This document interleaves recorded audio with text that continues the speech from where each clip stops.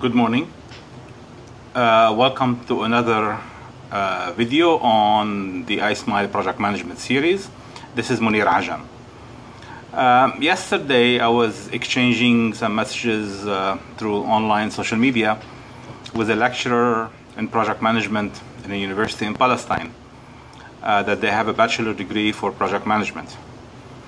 And one of the comments that I heard from her is that one of the challenges that the student face, because it's, the program is part of the business school, not part of engineering, is that they have difficulties finding jobs because the common thinking in Palestine and in the Middle East region, or what I would like to call West Asia, and even to some degree in other parts of the world, the common thinking is that project management must be related to engineering and is only for engineering and construction project, or recently we've been hearing technology as well. Of course, this comment that she shared with me is what we already know. A lot of groups online, at least in this region, in West Asia, North Africa region, there's still common thinking. Of course, it's not everywhere, but the common thinking is that project management is engineer. So even we've seen posts, even somebody submitting a graduation project in engineering, and they are posting that as a project management case, which is in reality is an engineering case. Yeah, it's a project, yeah, but the project, the difference between projects and project management. There are even some magazines here we see in the region that focus on projects, but not on project management.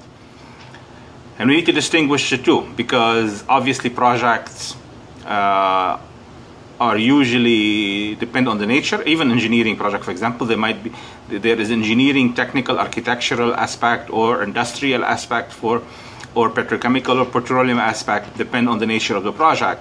However, there is a difference between the technical aspect of the project, or what the project type is, or which domain it comes from, and project management as a field. Today, well, maybe before we can talk about today, let's go back about 30 years ago, or maybe even less, but let's say about 30 years ago. The field of project management, or what we call modern project management, some people call it modern project management, was what started in the late 50s and 60s in the defense industry, which was, and some of it was used informally, even go back to the pyramid days, if we want to go back that far, a few thousand years ago. But in those days, in the old days, I'm talking about hundreds or thousands of years ago, the project management as a domain did not exist. Of course, it was more common sense and more, you learn in the trenches. And then in the defense industries in the 40s and 50s, project management as we know it today start to become formalized. We start to see scheduling techniques like arrow diagramming methods and precedence diagramming method. We start to see the foundation for earned value management. So we start to see a lot of things. However, in the last 30 years or so, project management started to shift from being engineering focused into other areas, in technology, in pharmaceutical industry, in healthcare. And today, maybe the last 10 years or so, project management is everywhere. There isn't probably an organization on earth today that does not use, have some kind of projects. The question is, although many organizations do have projects, do they even know what project management is? Unfortunately, they don't. People don't think, for example, project management can be used in municipalities, in NGOs, in non-profit organizations, in healthcare, in education, in farming, in marketing. Of course, software development and IT and technology are probably the largest user of project management today. So project management today, the skills of project management can be used anywhere.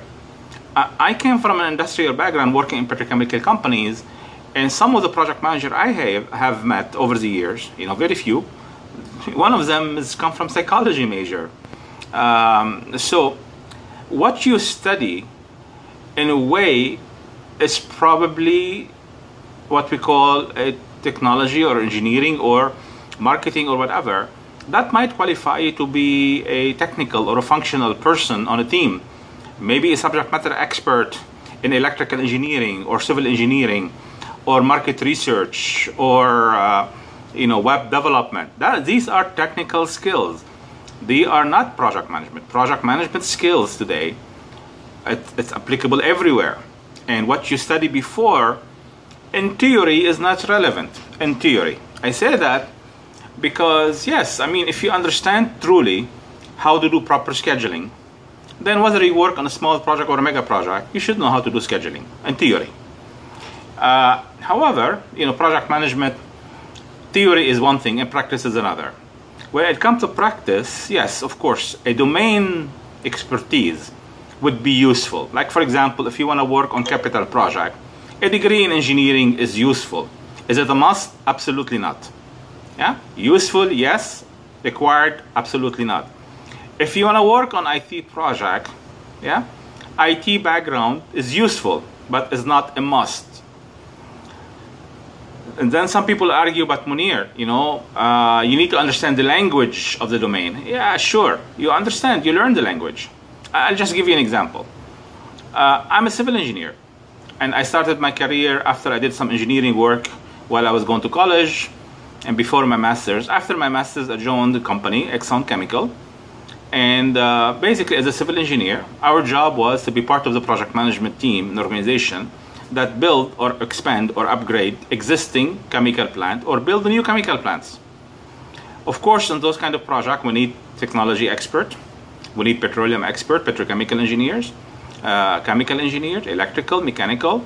So what do I know about these things? As a civil engineer, I know foundation, I know structure. Yeah, but what do I know about pumps and vessels and compressors and heat exchanger? Nothing. Yeah, in college we may take a subject in those things. So to understand the language, one of the things Exxon did as a company that is highly mature is to help us get some training in courses into discipline. Like, for example, some of the courses I've took, chemical engineering for non-chemical engineer. This is one of the courses, for example, that Exxon used to offer to us with internal resources.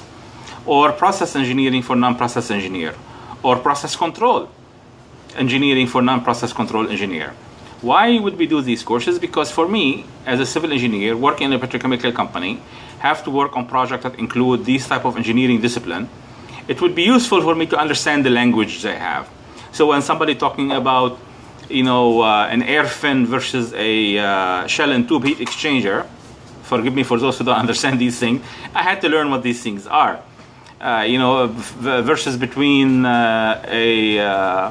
type of pumps to another, or what's the difference between a vessel and a tower?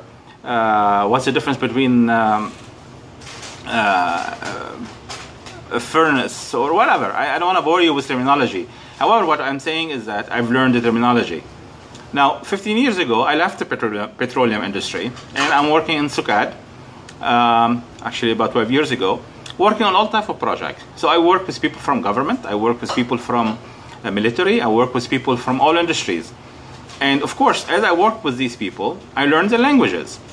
Yeah, I mean, obviously we have the common language. Like, for example, an architectural design and maybe master project that are city related, people use master planning as if maybe a phase of a project. In oil and gas, we call that design basis. In some places we use the term preliminary engineering, in other places we use the term FEED.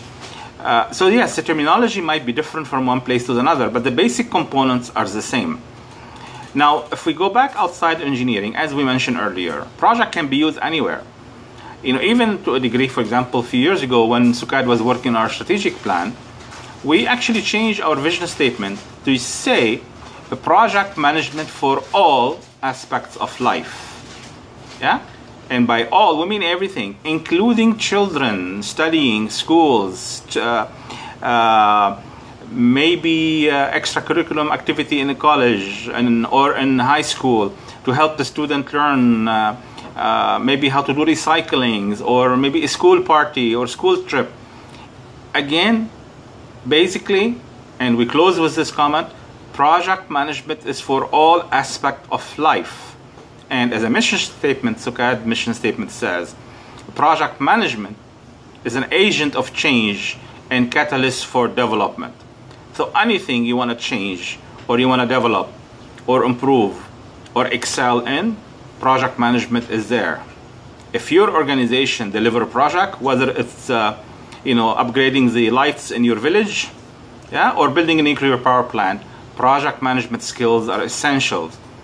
Yeah, marketing, sales, pharmaceuticals, anything. So I hope with this video, this is probably the longest video we've recorded so far, it's to understand that project management is truly for everything and is not limited to engineer.